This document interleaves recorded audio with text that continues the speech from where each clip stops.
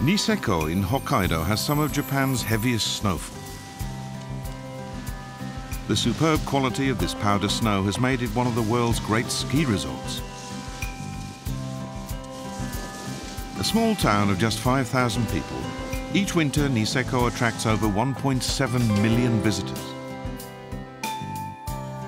Because the tourists come for the natural beauty of its landscape, Niseko is heavily committed to looking after the environment. The town makes use of its abundant water resources to generate electricity. Hot springs are another source of clean energy. This rice storage facility is another clean energy project. Each winter, a room is filled with snow. In summer, air chilled by the snow is piped throughout the facility to keep the rice at the ideal temperature for storage.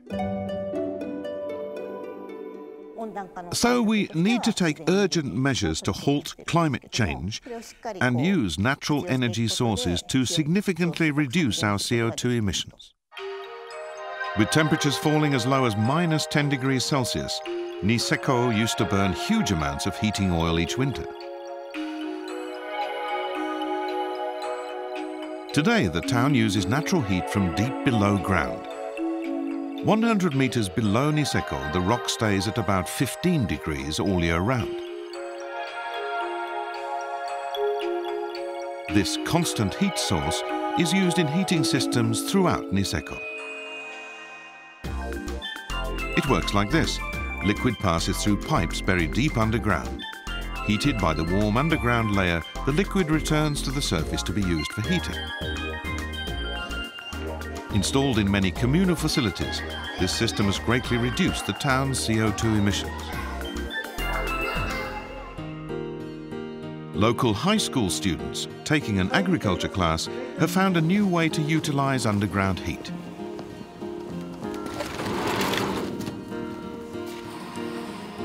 They're growing vegetables in this greenhouse. After underground heat was supplied to the greenhouse, they realized they could now grow vegetables even in winter. The soil is warmed as well as the air by buried pipes carrying warm water. The success of this school experiment in clean energy caused a stir in the region's farming community. It's a crop of Kujo leeks, a high-quality variety famous for its sweetness and soft texture.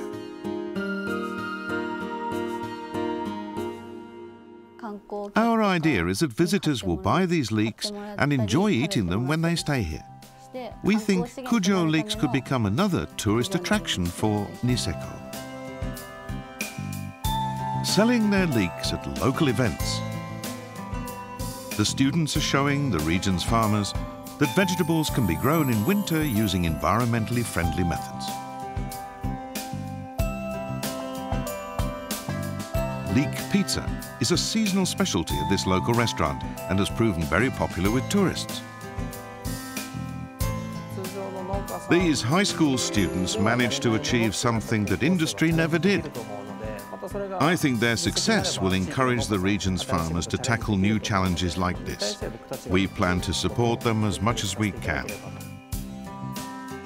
The beauty of its scenery is why people come to Niseko, and clean energy is keeping this landscape beautiful.